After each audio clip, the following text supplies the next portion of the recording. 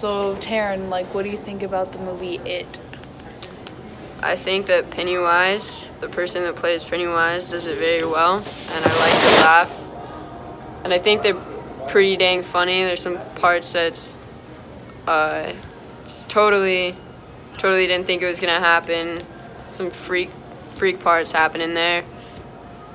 I really like that smile on the costume that Pennywise wore, but I definitely don't think that I would be a kid that would get in a drain. That's one thing I would say. You don't want to get your arm bitten off? No, I don't think. Maybe they would say that I have your graduation diploma sitting right here, and when you graduate, it's down here. Then I might go down there. But if I know I'm not gonna graduate or something, which isn't the case, then I don't think I would go down there. So. What about the part like where the kid gets like stabbed? Ooh, like, stabbing. You know, house. I love that kind of stabbing stuff. It really gets me going. It's really funny. You know, I really like when people get stabbed. It makes me feel some type of joy. Okay, I'm just kidding. But, I don't know. I feel like they do really good jobs of how they rip the arm off and really good effects. But I have to remind myself it's not real. So, you know, when I do go past a drain and I may or may not drop my phone one time in my life, then I'm gonna have to remember that it's okay to go down there and maybe not get killed. So. What about the part where they're like, is it Billy? No, it's not Billy. It's Billy.